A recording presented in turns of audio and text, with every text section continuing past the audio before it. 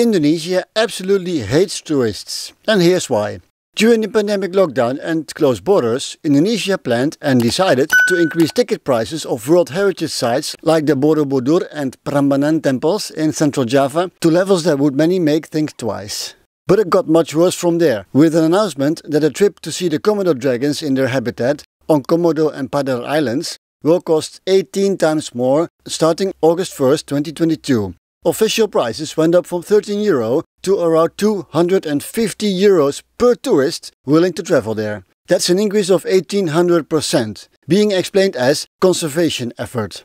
Yes, Komodo dragons need to be protected, but it's absolutely horrible to see this happening.